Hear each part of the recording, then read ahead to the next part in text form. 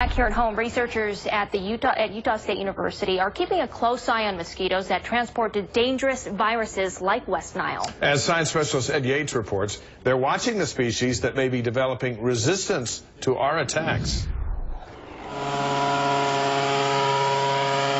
At sunset, Salt Lake City and other mosquito abatement districts around the state attack our most annoying villain. And as the sun rises the next day, it's repeated, this time with granules killing the larvae in water.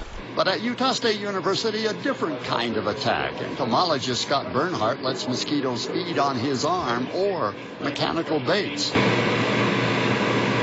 None carry dangerous viruses, but he lets these lab mosquitoes do their thing so his team can understand how to control them, especially those evolving populations becoming resistant to sprays and granules.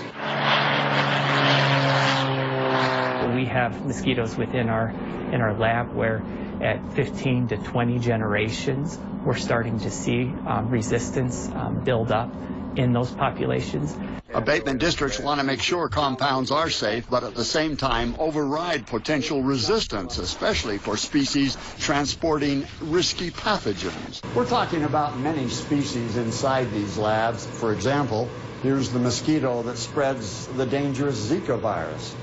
And over here, sandflies from India that can spread a potentially lethal disease. In fact, USU is working with the National Institutes of Health exploring ways to control this sandfly, which in India carries a deadly parasite.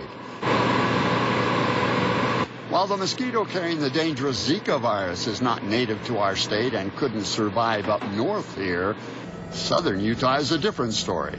There is the potential for Aedes aegypti, Aedes albopictus to become established in those parts of southern Utah because of the good climate that's down there. Zika is not the only concern. Our native mosquitoes already carry the West Nile virus. Mosquitoes, fleas, even ticks, which in some parts of Utah have been linked to the disabling Lyme disease. USU researchers and abatement districts are looking at the most effective ways to control all of them for the sake of all of us. At Yates, KSL 5 News, Logan. All right, Ed, thank you. Dan back with us. This was always a tough time as a kid on the 4th of July. Yeah. It's like, how long is it going to take to get dark? Right. It's going to take forever. It's like when you wake up on Christmas morning, but you can't go downstairs yet. You just got to kind of pump the brakes. Yeah, so it's been kind of interesting for us. Just a warm day, but there's some other places around the country seeing some interesting weather. In fact, we'll take you to North Carolina.